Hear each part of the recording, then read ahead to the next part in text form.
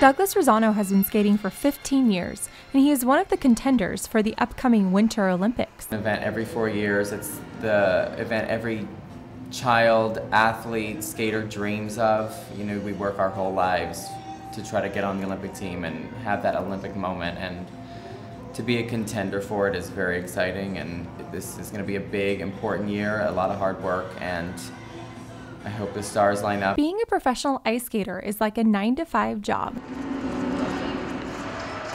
Douglas practices 5 days a week, twice a day. Work every day, don't stop until you're satisfied. When you want to give up, that's when you need to push that a little bit harder and you'll do something great.